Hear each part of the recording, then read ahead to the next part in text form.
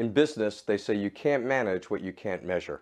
And that has been the age-old challenge with corporate culture, identifying the specific things that you want to look at and identify and understand in order to advance your culture and to optimize it for competitive advantage.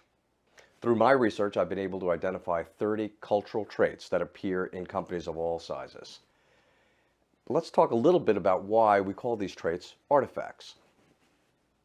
It was the prominent MIT social psychologist, Edgar Schein, who introduced the notion of artifacts. Schein said this about artifacts as cultural traits. Schein wrote that artifacts are all the phenomena that one sees, hears, or feels when one encounters an unfamiliar culture. Schein goes on to say that artifacts also include the visible behaviors of the group and the organizational processes into which behaviors are made routine. The key point that Schein makes is that artifacts are just the starting point in analyzing culture.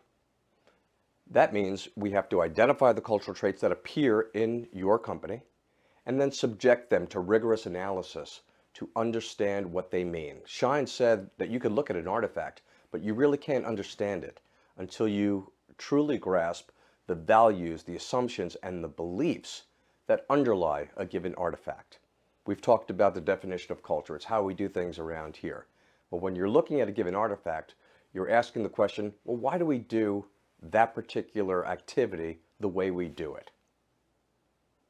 Importantly, we have to look at artifacts from the standpoint of whether or not they are supporting or lessening the power of your culture. So artifacts are the variables we look at when we use organizational archaeology as a research-based approach to understanding corporate culture. Let's look at the organizational archaeology methodology and the key steps involved. As a research methodology, organizational archaeology involves these activities. First, identifying the cultural traits that are prevalent in your organization. Secondly, prioritizing those traits in terms of their strategic significance. Next, investigating the meaning and the rationale underlying each artifact. And then determining which artifacts require active management in order to optimize your culture.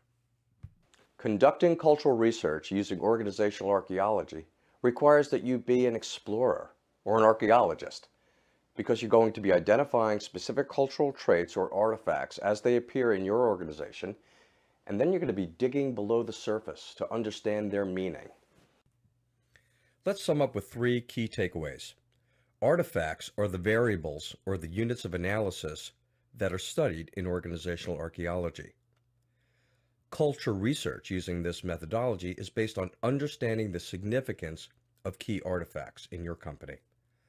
And ultimately, your goal is to actively manage the most important artifacts that determine whether or not your culture is optimized and truly functioning as a competitive advantage for your organization.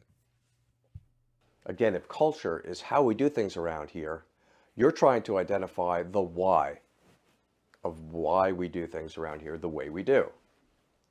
And that, in essence, is the focus of organizational archaeology.